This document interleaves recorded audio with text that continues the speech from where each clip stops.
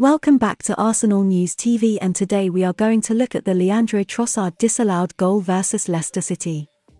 What a fantastic goal from Leandro Trossard. The corner comes in and Ward punches, it goes to Trossard and he curls it in.